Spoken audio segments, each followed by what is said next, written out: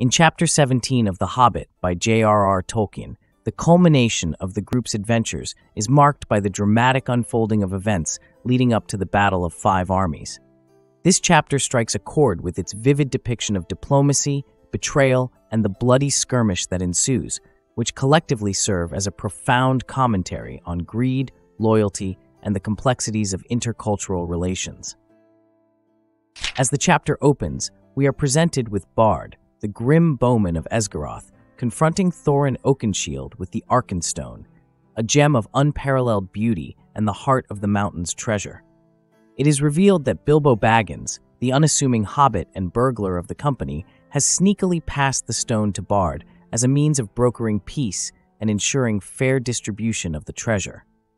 Thorin's vehement reaction to this revelation, marked by both disbelief and rage, encapsulates his deeply ingrained avarice and obstinacy, traits that have been slowly unraveling through their journey.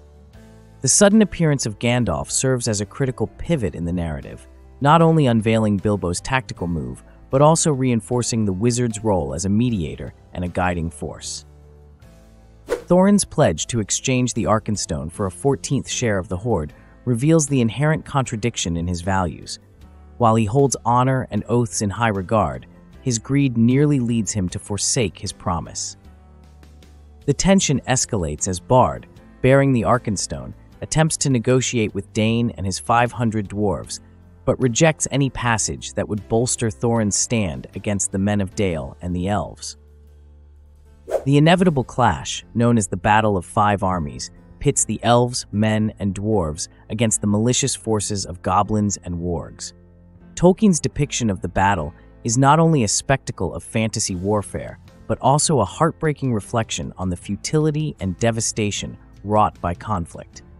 The eagle's arrival echoes their earlier intervention, symbolizing a divine or natural intervention that often plays a critical role in Tolkien's narratives. It is during this chaos that Bilbo is struck unconscious by a stone, a moment that symbolically ends his active participation in the quest and harks back to his simpler life in the Shire, a life far removed from battles and heroics. The analysis of this chapter reveals the intricate web of allegiances, betrayals, and the dire consequences of greed that Tolkien masterfully weaves. The Battle of Five Armies serves as a microcosm for the broader themes of The Hobbit, exploring the dual nature of heroism and cowardice, the complexity of peace negotiations, and the tragic toll of warfare. The event is a stark reminder of the book's overarching caution against material and personal gain at the expense of unity and peace, a message that resonates profoundly in the context of the socio-political climate leading up to World War II. Tolkien's narrative not only explores the age-old conflict between good and evil, but also delves into the shades of gray in between. It scrutinizes the motivations of its characters, the historic enmities and alliances that shape their actions, and the often ambiguous nature of valor and honor.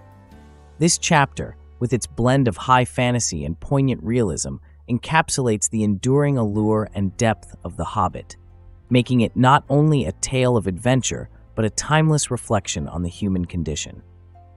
Thanks for watching this Bookly Crash Course video. Make sure to check out my channel for the complete chapter-by-chapter summary playlist.